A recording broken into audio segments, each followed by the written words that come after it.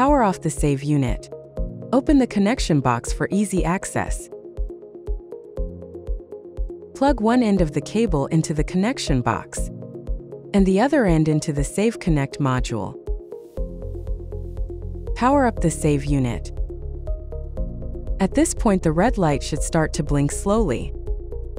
Activate Wi-Fi protected setup on your router.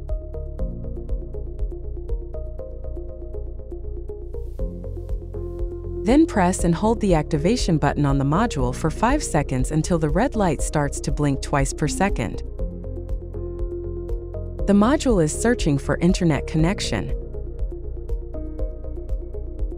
Once the module detects internet access, the green light will start to blink slowly.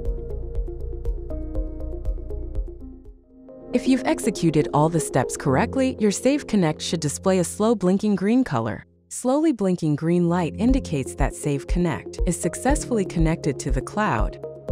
Blinking fast red light indicates that SAVE CONNECT is connected to your router but not to the cloud. If you encounter this, please review your home router's firewall settings. SAVE CONNECT 2.0 utilizes MQTT port 1883 for outgoing connections, and it should be unblocked. Slowly blinking red light indicates that SAVE CONNECT is not connected to your router. In this scenario, the most likely cause is incorrect Wi-Fi password or poor Wi-Fi quality at the SAVE CONNECT module. Please attempt to reconnect with the correct credentials and make sure that the home internet gateway is close enough to the SAVE CONNECT module.